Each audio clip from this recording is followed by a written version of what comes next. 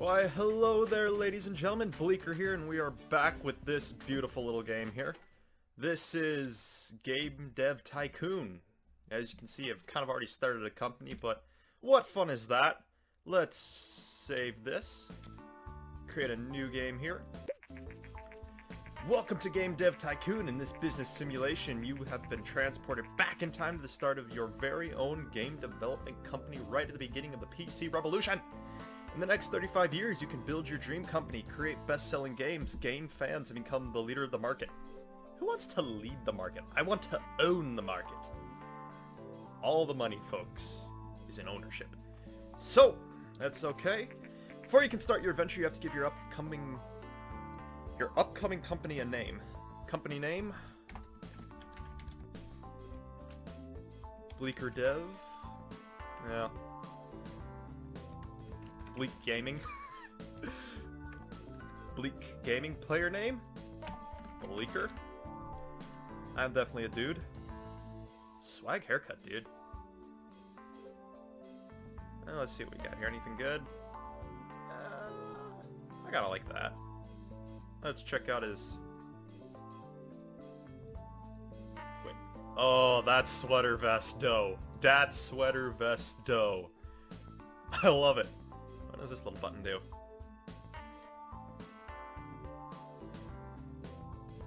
No, you can always continue playing after the main game is over. The game links if it specifies how fast the cards come and when the high score is calculated. Okay.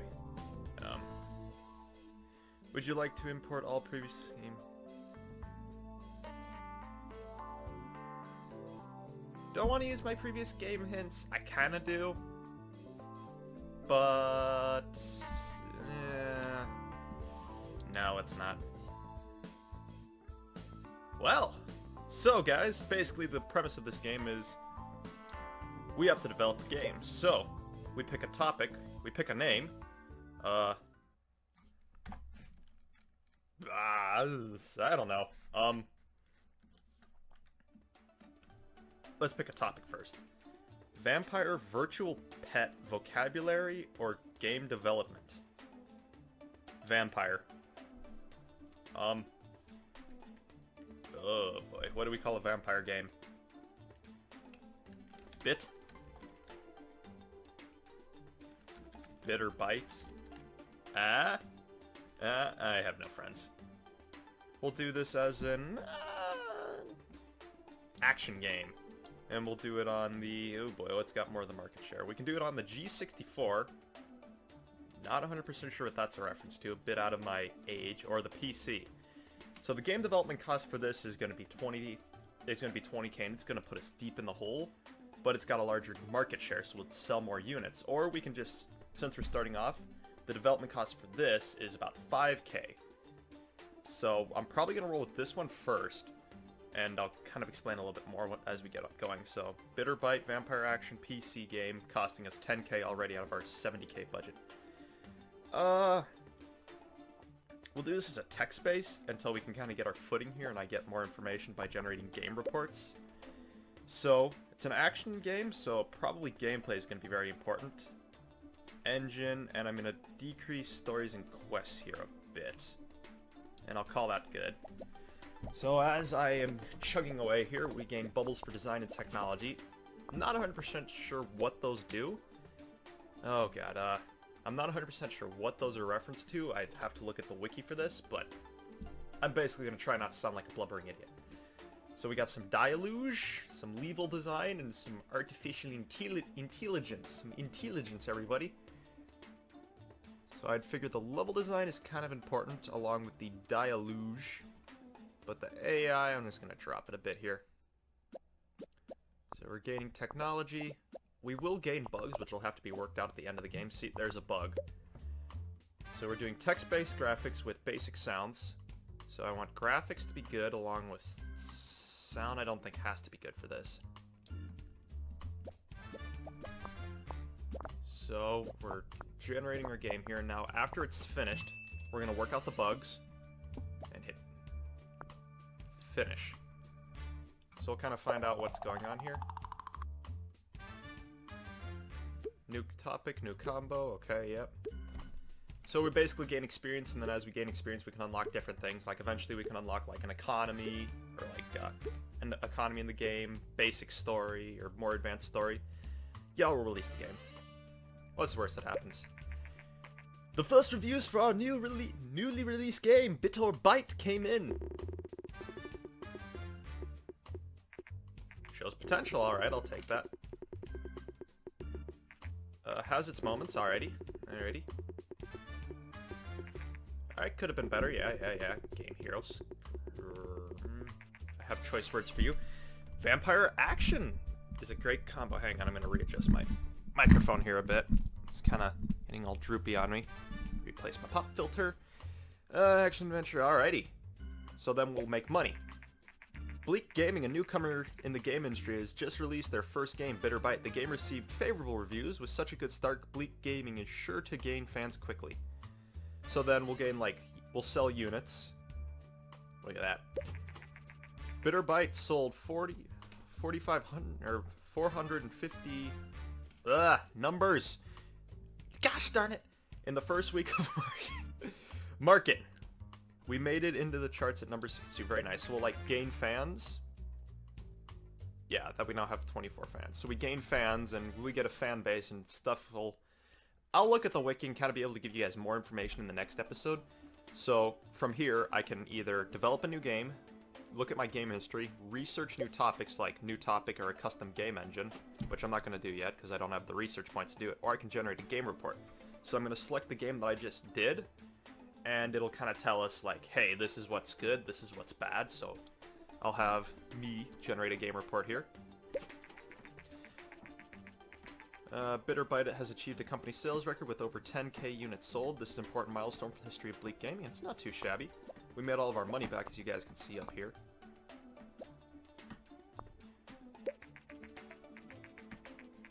Alright, so we got the... So basically, it'll like tell us like what's good, what's bad, and we can kind of perfect our like genres in gaming from there. So Vampire and Action is a great combination. I like it. Stories and quests seem to be not important for this type of game. Alright, so I was kind of wrong there. But that's why we're learning. So we'll develop a new game here. Just pick a topic. We'll save that. We'll save game development for later. I can do virtual pet or vocabulary. Let's try virtual pet simulation and call it... Oh good god, I'm gonna spend like half this game actually, half this walkthrough like trying to figure out a good name for this stuff. So we have a virtual pet. Scruffy. Scruffy the virtual hamster. What's his name? Scruffy. Hats off to any of you who get that Futurama reference. You just gotta click. We'll pick a platform here. We'll do PC again. Sorry, hang on here for a second, folks. I just got to set my little alarm here. I'll record for another... There we go. So, we have a virtual... So we have Scruffy, the virtual hamster. A virtual pet simulation game on the PC costing us 10k. Let's do it! Again, we'll do text-based. We're gonna kind of do cheaper setups on these until we get like a better understanding of the market. I should really get my webcam working because I'm talking with my hands a lot, and suddenly I realize that's not how Fraps works! So we're gonna start designing here. So, it's a virtual simulation, so gameplay is probably important along with engine, and stories and quests... Oh, I was right, stories and quests weren't important. Probably the engine will be a little bit important on this. Already got a bug. Technology and design are looking good. Research, we're doing good. So, I gotta think here. Level design, probably not important. The AI is probably really important. I'll drop these two, because I think we want to focus more on the AI and the simulation. Maybe a little bit on dialogue. Level design. Alright.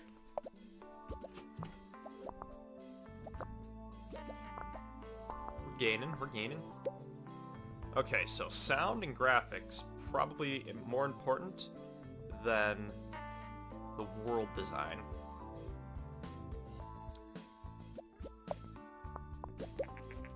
Bit or Byte is off the market and sold 14,000 units, generating 102,000 in sales. That's not too bad for a first game. Alrighty, so we're kind of finished this off here. Alrighty, all the bugs are gone. Let's release this bad boy. New record for technology. Is that what that is, technology? Yeah, let's just kind of skip past most of this. Alright, let's release this bad boy.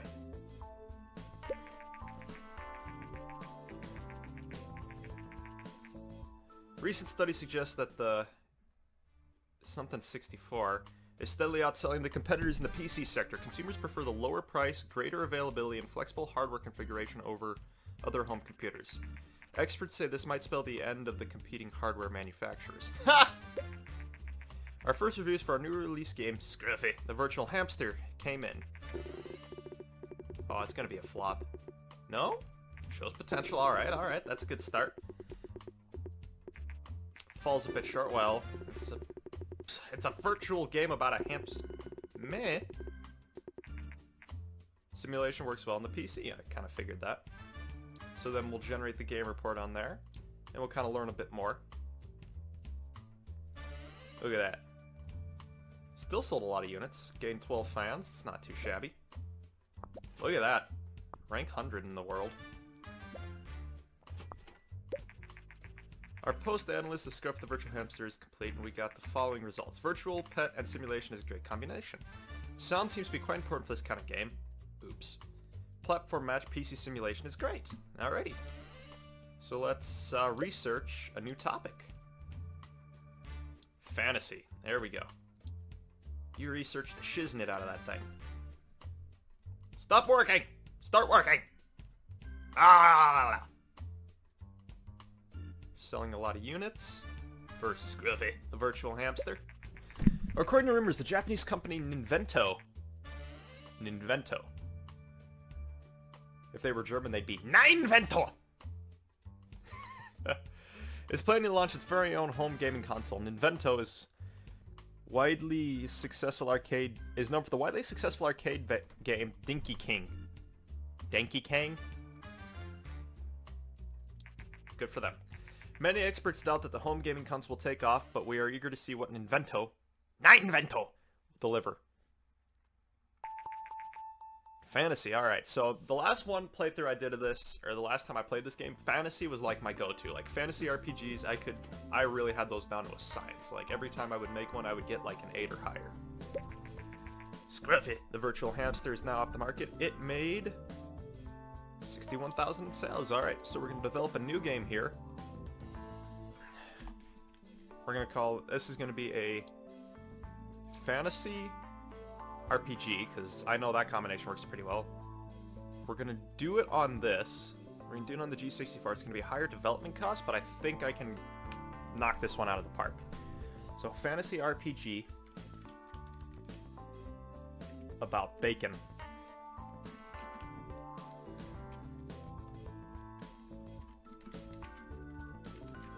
Final Bacon 1. No, I'll just call it Final Bacon. Yeah, Final Bacon. So it's going to be a fantasy game where you play as a piece of bacon. And you try not to get fried or something. I don't know. We're winging it. We're going to do text-based graphics again. Still getting our footing in getting my footing back in this playthrough. Alright, so I know for a fact stories and quest, engine. Gameplay is the most important, followed by stories and quest, and the engine I don't think plays as big of a role. Or I could be completely insane, who knows. AI is not important, but I'll give it a little bit here. So we're good level design, dialogue, and AI, okay. It's going good. What happens when you hit this down button? Oh, it's just kind of there. World design, I think, is more important than sound. Alrighty, that all looks pretty good.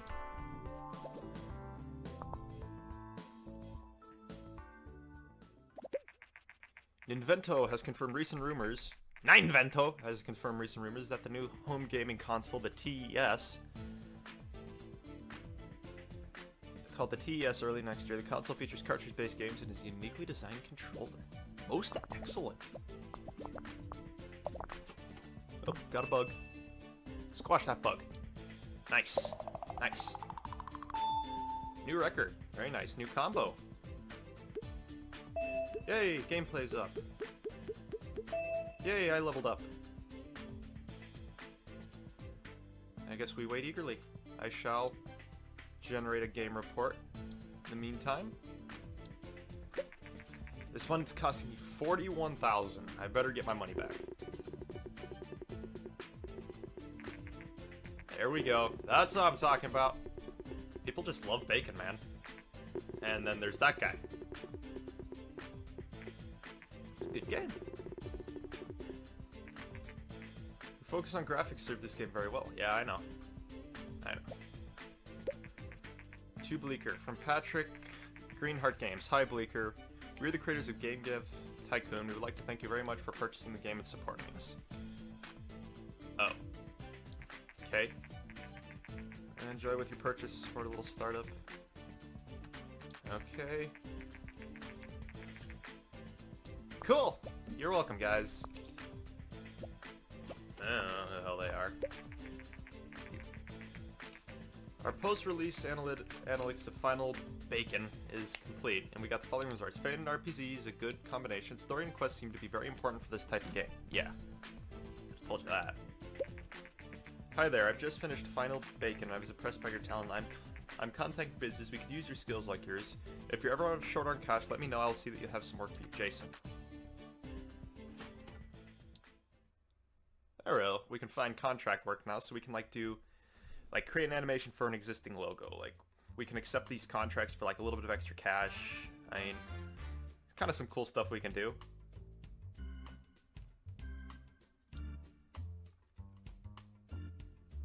So that was contract work. Ranking 39. Very nice. So let's research. New topic. Zombies. Start. We're researching. Now I'm scratching my head. Intently researching. Writing on my notepad. Intensely. And new topic, zombies. So let's research one more thing here. One more new topic. What do I feel like? Airplane. Because why not? Making lots of money from Final Bacon. Should be taken off the market here pretty soon. Ninvento. TES. Alrighty. Let's get ready to make a game. I'll make a game for that. I gained a fan. I have 300 fans right now. Airplane. Okay, let's develop a new game here. Pick a topic. Zombies. Let's do the zombie action game on... We're gonna do it on the... Yeah, we've got money. I'm gonna risk this. So we're gonna call this one Brains. Or nah. Brains. Or nah. Nah. It's a zombie action game on the NES with text-based graphics. Final Bacon is now off the market. It sold 2,500 units and generated, wow, a lot of money. So the license for this thing is gonna just like obliterate me, but we'll kind of see what happens. Alright, so we know stories and quests are pretty much unimportant. So I'll bump up my engine a bit. And the reason why we know this, guys, is because I generated the game report. That's why it's pretty important to be generating these game reports, because then they'll, like, tell you stuff. Like, yeah, we need these. No, these aren't as important. And it'll kind of, like, help us get better scores, and, like, once you dial in that... Okay.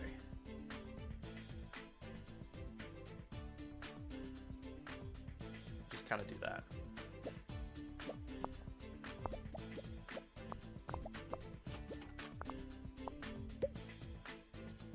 Sound isn't very important, I think. Yeah, I'll kind of roll with this. So we're almost done here. We have no bugs to squash. Perfect. New records on both these. New combo. Engine. Look at all this fancy stuff that we just leveled up. Let's release this shiznit. Our first reviews for the newly released game, Brains, or nah, came in. Oh, it's gonna be a flop. Have seen better. Alright, alright. Has its moments. Not bad, not good. Quirky but good, okay, alrighty. So we'll generate the game report on this, because that's always important.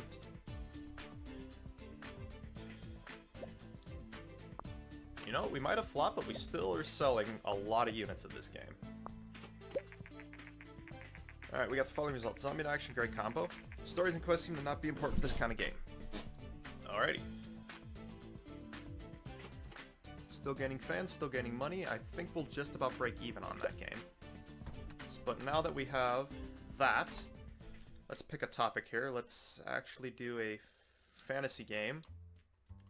Fantasy RPG on the TES. Call this one Life of Brian. It's the life of Brian. Hi Brian. It's Brian. It's Brian. It's Brian. Brian. Hello Brian. I'm looking your cerebellum, Brian.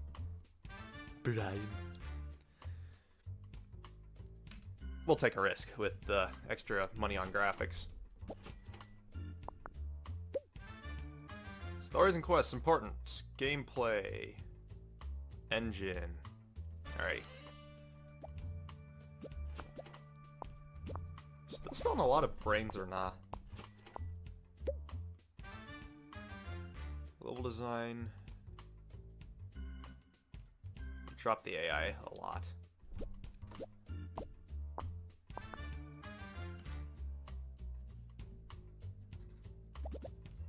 Oh, excuse me. Wow.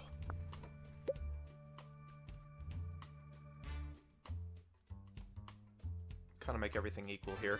I'll just kind of see. This is more for experimentation on this one, because I'm still trying to refine. Like, again, we generate the game reports and we, like, refine. Thank you, James Hetfield, for interrupting my thoughts. Brains or Not is now off the market. Alright, guys, I guess when we come back, we'll see how the life of Brian does. So until next time, guys, have fun.